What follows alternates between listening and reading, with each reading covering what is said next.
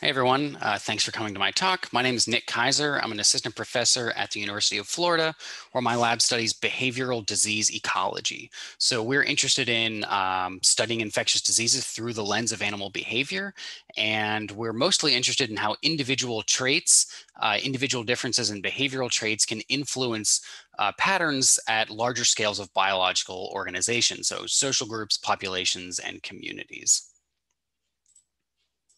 So it's not surprising that one phenomenon that I've always been interested in is collective behaviors. So these are some of the most awe-inspiring biological phenomena on the planet. They're the coordinated, organized, or directed actions, or sometimes emergent properties of social groups that are unachievable by solitary individuals.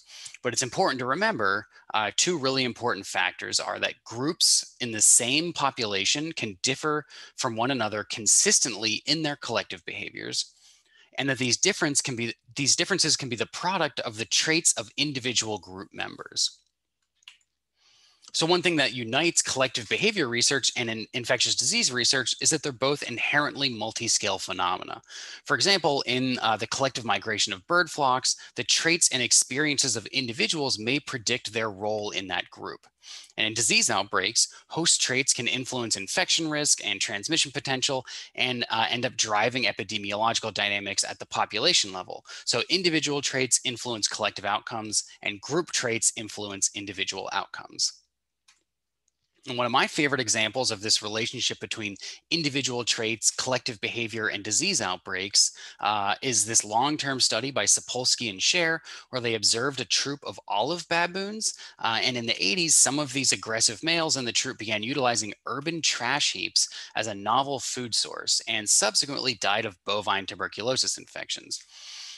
This left behind a cohort of non-aggressive survivors, and that behavioral culture of non-aggression has persisted far past the point at which all of the males in the group had been replaced. Another cool example is shoal formation in banded killifish. So when the majority of individuals in a shoal are uninfected, these killifish will swim in this processional style shoal that have this sort of like elliptical shape. But when the majority of individuals are infected with these skin encysting trematode parasites, they show this more phalanx-like shoal with more individuals at the leading edge. And this shape of the shoal can affect things like food availability for different individuals, navigational potential, and the potential for predation risk. So one of the systems that I've used to study the relationship between collective behaviors and disease is the social spider Stegodipus demicola.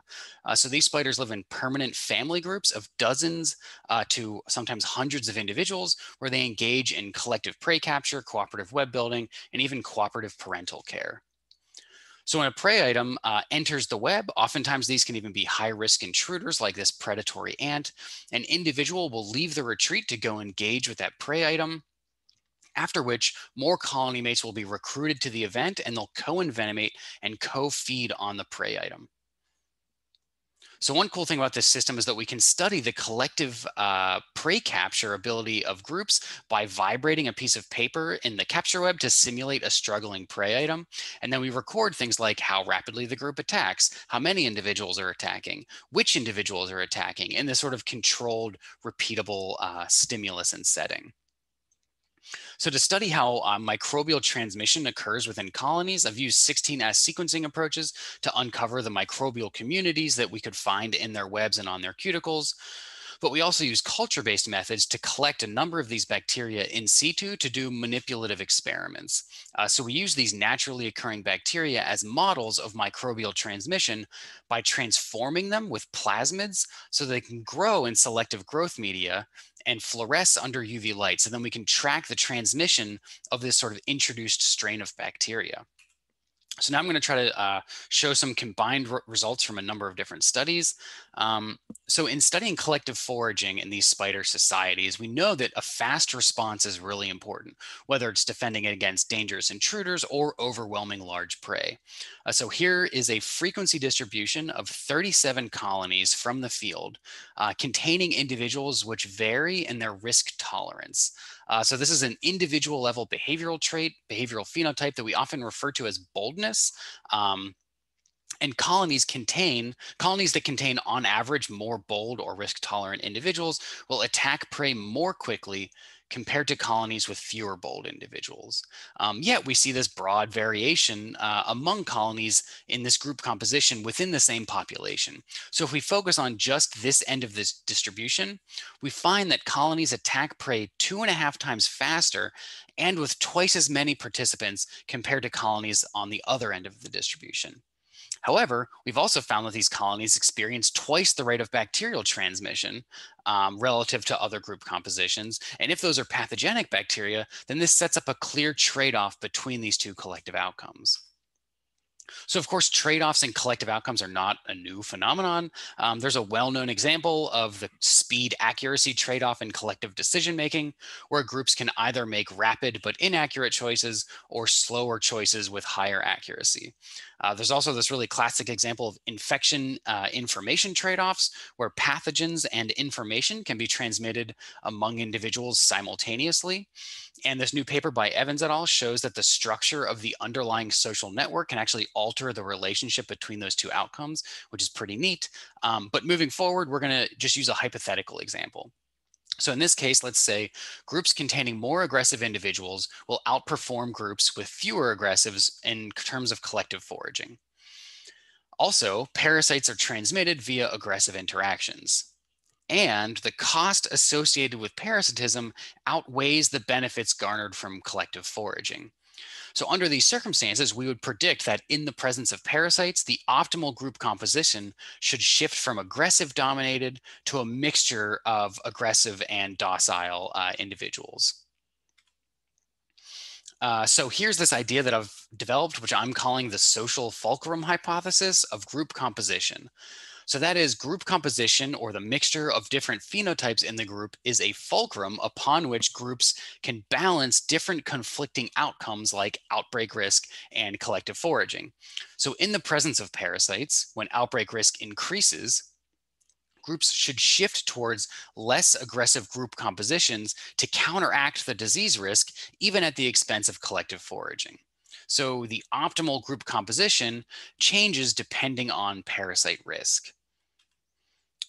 So this could show up in a number of different ways. First, as the product of historical selection, we may find a negative relationship, for example, between local parasite density and the percentage of aggressive individuals in the group, because different subpopulations vary in the optimal group composition based on differences in local parasite pressure. Sort of like the geographic mosaic theory of coevolution. Secondly, groups may actively shift their phenotypic composition in the presence of parasites. So it might be a numerical response, like we saw with the baboons, where aggressive individuals are more likely to die. So you end up with generally non-aggressive groups. Or it could be the product of phenotypic plasticity, where individuals shift their behavioral expression so that groups shift towards the more optimal mixture.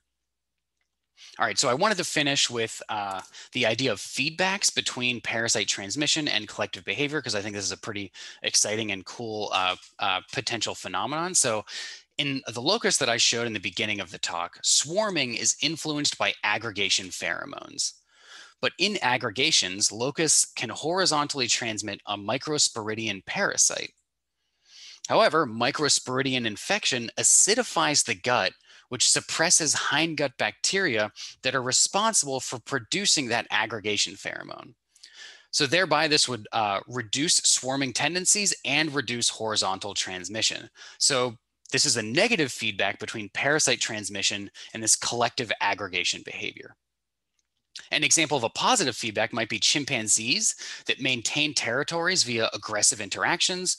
So within territories, chimpanzees accumulate locally abundant and distinct parasites, and parasite load increases with levels of aggression via the immunosuppressive effects of testosterone and cortisol. So this establishes a positive feedback between group level aggression and within group parasite load. So I suspect that there's lots of examples like these types of dynamics, but focusing on the relationship between individual traits, collective behavior, and outbreak risk as a generalizable phenomenon could provide new ways of approaching how we predict and prevent disease outbreaks.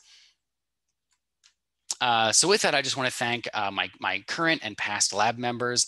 Thank you so much to the organizers for inviting me. This was really an honor to be a part of this. And here is a QR code that you can scan to access all the raw data that I presented in this talk. Thanks so much for watching.